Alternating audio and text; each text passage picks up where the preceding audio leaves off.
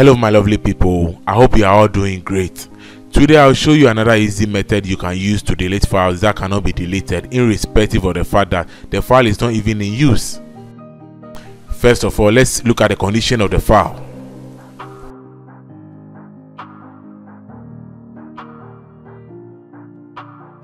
As you can see, I cannot delete this folder. In order to delete this file or any folder, please ensure you have installed WinRAR on your computer. The links to all the files will be in the description below. After downloading this file, right click on it and select Extract to Unlocker. After that, you have this folder. Then open the folders.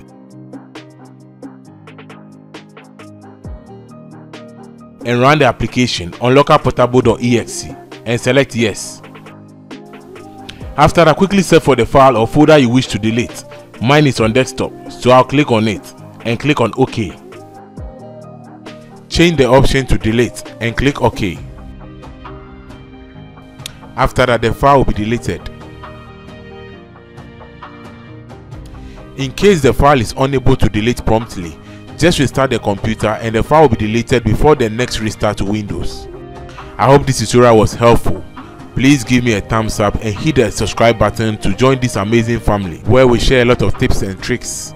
Thanks for watching and I will see you in the next one.